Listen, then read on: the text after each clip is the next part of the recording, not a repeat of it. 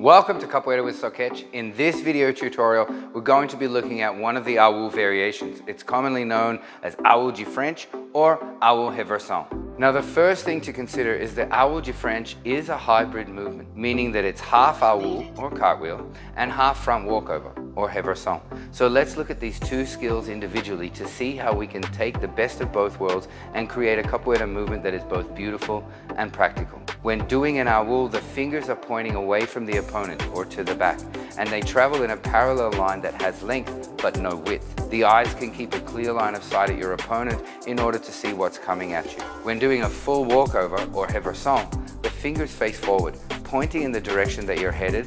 They have the width but little to no length. The unfortunate side effect is that you lose sight of your opponent as your hips pass above your shoulders. The reversão and the Au de Frente both require significant activation of the posterior chain muscles to help us come out of the movement. Strengthening exercises like the front rocks that we did in the handstand tutorials are an awesome way to activate and strengthen the posterior chains for these movements. So take some time and check out that video too. For an Au de Frente to be both beautiful and practical, it will need to have the length of the Au in order to see your opponent, and also the width of the reversão to make sure that your hips pass above your shoulders. We'll also need the first hand to be in the reversão position and the second hand to be in the Au position. So first hand pointing in the direction you're headed and second hand pointing across you.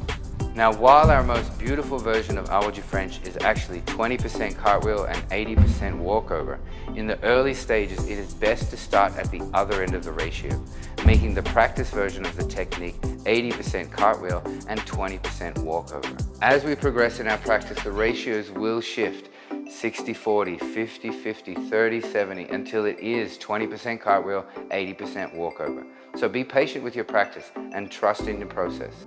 As a visual assist and a way to keep yourself accountable, set yourself up across on the floor like I have here. Really work to make sure your hands are in opposite corners as you position your hands. Really work to keep the width between your hands. Narrow hand positions is one of the most common inhibitors to progression. Hand position is just the first part of the equation. Another hugely important thing to do is make sure that we have our chest and our hips facing in the direction that we're moving before we land our second foot. In the early stages, the first foot will land in the Au position and needs to pivot on the ball of the foot as the body turns forward before landing the second foot. But in time and with practice, it will turn more to the side and eventually start landing forward.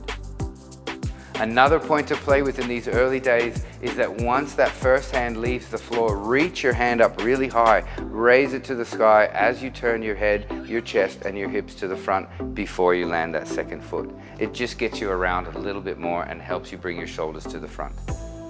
I hope you enjoyed this video tutorial. I hope it was helpful for you. If it was, please take a minute to like and subscribe, share it with a friend, and if you have any questions or comments, I'd love to hear them down below.